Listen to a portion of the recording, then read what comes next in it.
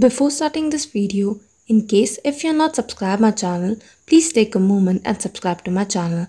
Now you can also follow and contact me via Instagram and Facebook. The link will be given in the description. So today's video will be on how you can send the data from ESP32 to a Python. So this will be basically via UDP. So let's straight away get started without wasting any time. So this is our VSC terminal where we are going to check this. So first of all, you need to import two libraries. One is PyIDO. So in case if you get any difficulty in installing this PyIDO, you can check my link which will be given in the description. What you need to do is pip install PyIDO.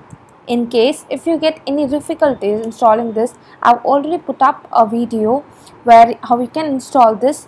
You can see through that video and install it. So the next library which we are going to install is import socket. So this can be easily installed, so there no need to be any difficulty in this.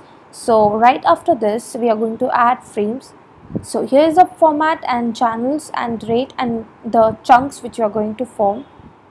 So right after this here is a UDP where the socket is going to connect it to the port number and the IP address. So it gets the IP address and the port number and connects it via UDP bind. Helps us to bind the IP address and the port number. Select the port number whatever you have selected with ESP32.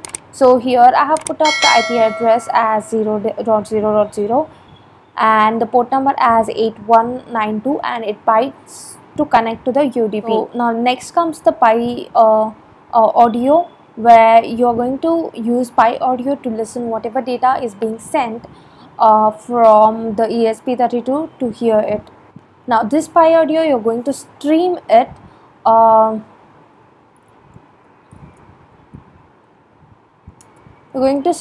in different formats. Now we will try it where the data is being received and it is stored in the variable data, and we are going to print that data whatever is being received and stream the right data.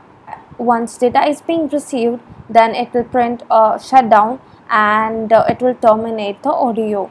So this is how the code works. Now just quickly run through it. So I'll just save this code and python server.py. So as you can see, it will take some time to run. And so now we are going to use our Python server to run. Now one thing you need to make sure is your ESP32 and your Wi-Fi is connected to the same network. So let's just get started. So it will be heard. I'm going to press the button over here and it will be heard. This is how the data is received, and it can be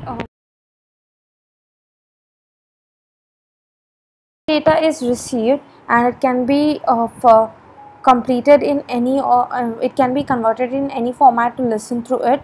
And thank you, that's it. If you want more information about the video, please contact me via email, and please subscribe my channel. Thank you.